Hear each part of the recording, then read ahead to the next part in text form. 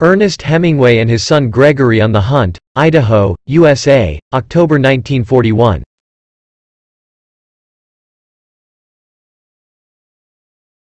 Toreadors with fans before the start of the bullfight. Albacete, 1932.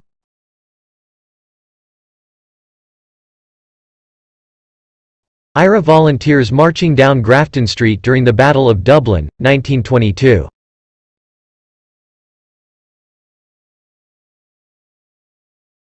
Conductor in a streetcar does not let passengers without a mask during the Spanish flu epidemic, 1918.